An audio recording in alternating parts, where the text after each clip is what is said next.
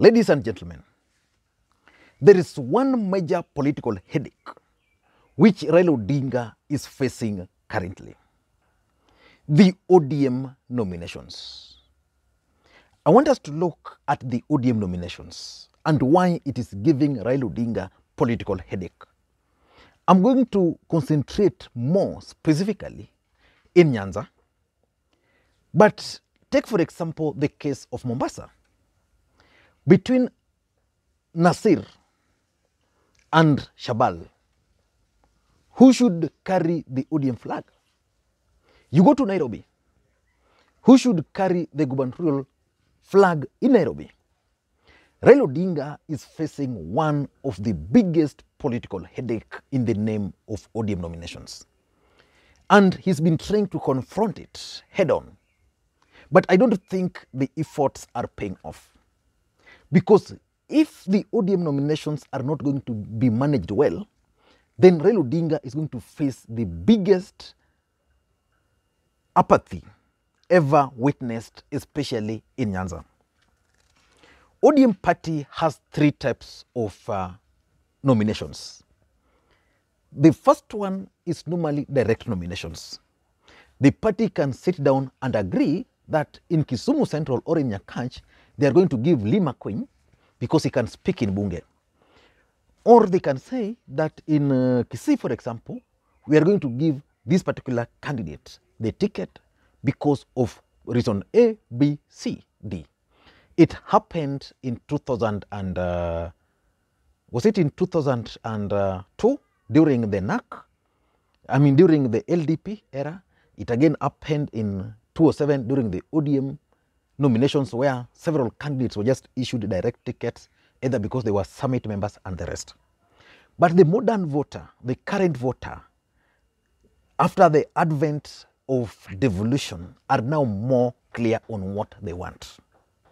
In the last election, for example, the ODM party decided to spend a lot of their time in Nyanza because they didn't conduct proper nominations. So they can issue direct nominations to the candidates they want. Voters might not be in agreement. The second method of nominations is normally the delegates. Again, this one failed. I remember during the senatorial by-election in Homabay, ODM tried the delegates method. And Karoli Omondi, who had the money, took all the party delegates and took to Tanzania. By the time the party realized it was late. So delegate method is also applicable where only party officials are allowed to elect the candidate. This one is prone to misuse. Then there is the third one, which most people associate with, the universal suffrage. In this case, every party member are allowed to go on that particular day and choose the candidate of their choice. This is what most people advocate for. But then Raila Odinga has been trying to talk about negotiated democracy, which personally I tend to also agree with him. There's something which normally happens in this party, which personally I agree with Raila Odinga.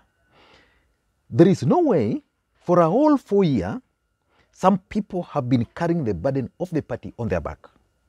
Then a few months to the elections, someone comes from nowhere with money, and Avuruga, then he carries the day. That's not how democracy is supposed to be. I want to just use the case of Kirinyaga, for example. Purity Ngirishi carried UDA in her back, on her back. Waiguru, who was opposed, came last minute. Today, she's more UDA than Ngirishi. So those four methods can be used by the ODM party. But how can they be used without creating apathy, without annoying the voters? You know, devolution opened the eyes of majority of Kenyans. They now understand that resources are actually down here. So they are saying, for example, we can vote for you as Raila Odinga. But for the governor, for the MP, for the MCS, if you play around, we can do whatever we want. The problem with that is that they end up electing people who don't understand what the party, for example, stands for. Now let us dive into Nyanza, why it's giving Raila Odinga headache. Let's begin with Kisii. In Kisii, Simba Arati has already decided he's not going to go back to Dagoretti North. Simba Arati is going to go for the Kisii gubernatorial seat. Then there is Sam Ongeri. Sam Ongeri is being supported by the sitting governor, Governor Ongwae. So we have those two gentlemen. Simba Arati has the ability to mobilize, campaign, and even thwart. In fact, Simba Arati can thwart William Ruto's forays into the larger Mount Kenya region. But Sam Ongeri has proved over the years that he's loyal, he's tried, and he's tested. So how do you convince Arati, who has teamed up with the Richard Onyonka? How do you convince them to step down for Arati? I mean for Ongeri? How will Raila Odinga manage Kisii? Let's say they'll go for nominations. Simba Arati, being an Nairobi politician, will decide to use the methods he knows. Ongeri will lose. Do you think Ongeri will take it lightly or take it the other way around? And how will they manage it? So that's a political headache which Raila Odinga is dealing with in Kisii, for example. You make a mistake, the opponents take advantage of it. Let's move to Homabay. Here's where the biggest political headache for Raila Odinga resides in. In Homabay, if elections were to be held today without any political interference, Gladys Wanga will be declared the next governor for Homabay. But there is John Mbadi, the ODM chairperson. John Mbadi has also declared his interest for the same seat. How will Raila Odinga handle Mbadi in case Gladys Wanga defeats him? Then there is Evans Kidero, who shifted the base from Nairobi and moved to Homabay. Evans Kidero has the money. He can really cause a lot of confusion in the region. How will Raila Odinga manage Kidero? Then there is Oyugi Magwanga. In the last election, Oyugi Magwanga actually defeated the governor Awiti free, fair, and transparently. But there was a challenge. He was denied the ticket. ODM as a political party had to go back to the drawing board. Huh? What do you want?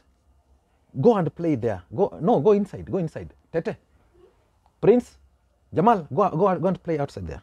Okay. Sorry, guys. They had to spend a lot of their time campaigning, and they had to form what they were referring to as Nyanza presidential campaign team, specifically because of the bot nomination. So Oyugi Magwanga is there. He's coming to ODM. Then there's Isaiah Ogwe, a guy who's been credited for delivering victory to the current governor over the years.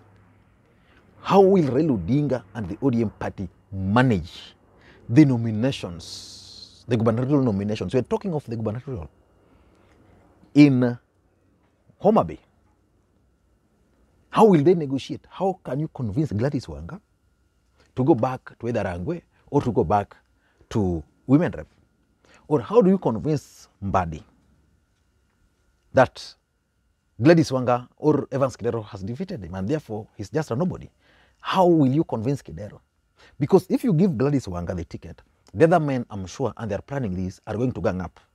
Because they are saying the next governor should be a man. You know the kind of mentalities we still have, that the next governor should be a man. How are they going to manage that? If you have an idea on how Raila Odinga and ODM party is going to manage this, please let me know. Let's go to Migori. Migori is sorted. That one I can guarantee you. Ochila Yako is going to be the ODM candidate, and Ochila Yako is going to be the next governor for Homabay. I mean for Migori. That's sorted. Let us go to Kisumu. Kisumu is done. Professor Nyang' Nyong'o is going to be given the ODM ticket. The senator, Outa, can do what he wants. He can say what he wants. He will not get. But in Kisumu, there is the small matter of the Senate. Who is going to be the senator? The ODM party, according to my sources, have the preference on Rose Nyamunga. While on the ground, Tom Ojianda is actually creating a wave. How do you deal with Tom Ojianda? Those who don't want Ojianda are saying that Tom Ojianda is a top lawyer in this country. In his entire life, he has never represented ODM as a political party in any legal matter. And therefore, he's just here for his own reasons. But denying Ojianda a ticket is going to cause a lot of problem and trouble for one man called Professor Anyang' Nyong'o. Because Professor Anyang' Nyong'o intends to have Owili, who comes from Nyakach. Ojianda also comes from Nyakach. He intends to have Owili as his running mate, which means Nyakach cannot have a running mate, a deputy governor, and a senator at the same time. So it means one of them will have to be sacrificed. Who will be this person? Trouble there. You go to Siaya, where now is where the mother of all problems is. James Orengo is coming from the Senate, going down to Siaya. Personally, if I were a voter in Siaya, I would take my vote, cast it for Orengo. Because, for example, Nyong'o has been tested and tried in Kisumu as a reformist, and we've seen what he can do. But Orengo is facing almost a similar challenge because he's facing Nicholas Gombo. Nicholas Gombo almost won in the last election. His supporters believe he was rigged out. He's still there, coming. Then there's Charles Owino. The challenge Orengo has is that if the nominations will not be managed well, and this is why I pray ODM nominations should be managed well, so that Orengo becomes a clear winner. Because Orengo has never lost elections. What will happen is that there's a chance of Owino and Gombo teaming up. And therefore, Gombo will become a candidate, an independent candidate, probably deputized by Owino. That would be a serious ticket. So it means ODM as political party must agree. Because according to the information I have, is that Orengo is likely to pair with William Oduol. That would be a good ticket. But as much as Orengo will easily win or will win, the challenge is going to face from Gombo is serious. Is there a way Raila Odinga can reach out to Gombo? Tell him, for example, go back to Rarieda or come to Senate. Because if Gombo were to come to Senate, for example, he will easily win Senate and deliver the votes to Orengo. Then Owino can be told, carry the ODM flag in Ugenya. Ugenya is where the MDG candidate is. I mean, the NDG leader is. So the plan is that Gombo, Owino are likely, if ODM party will make the nominations, they'll go with the MDG of Ochieng, Honorable Ochieng. That would be trouble, which I foresee. And you know, sometimes when people feel that they're being robbed, even if you are not robbing them, then they tend to rebel. And this is what caused a lot of trouble for the ODM as a political party in the last election. And it's not only confined to Nyanza, it's across. You go to Mombasa, you go to Kilifi, you go to Kakamega, for example, you go to Busia, between Otuoma Paul and Mama Moja, Florence Mutua, who will carry the ODM flag. You know, so Raila Odinga must be very careful with how they are going to conduct their ODM nominations. For me, I'd go for negotiated democracy, but everybody must emerge the winner. If it will not happen, let the people decide. But a political party cannot conduct a free and fair elections which everybody will be happy about. Because ultimately, there's a feeling that whoever will be given the ODM ticket, that's the next governor, the next member of parliament. So the ODM nominations is one of the biggest dilemma which Raila Odinga is facing as we speak. I don't know what to think. Let me hear your thoughts. I don't know which county you are watching me from. If you're watching me from the counties which I've mentioned, please let me know your thought. Who do you think is likely to be your next governor? Drop the comments now. I'm going to take a few minutes to read. Tomorrow I'll be in Nairobi. I'll attend Raila Odinga's birthday party. I've been invited. So if you see me in Nairobi, just say hi. Again, we can have a coffee if time will allow. I intend to travel again in the evening. Thank you guys, and may you have a good day. Bye-bye.